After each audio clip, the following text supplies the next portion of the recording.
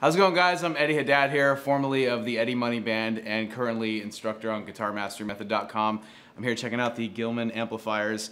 It's nice to be in a space where we can actually focus on the sounds rather than the loud zoo that's going on in the convention center now during NAMM 2020. So I got a chance to really intimately listen to these amps, and I'm really loving how powerful and just chewy and massive, and just how much finger tone really comes through, and just everything that's gone into building these amps. I can tell they've been built with love and with tone in mind, and it's been fantastic. So I'm loving these amps personally, and we should talk about what more I can do for you guys, because I am really what I guess what I love most is the fact that I'm primarily a pedal guy. I'll be perfectly honest. I run pedals into a clean amp, and that's generally my sound.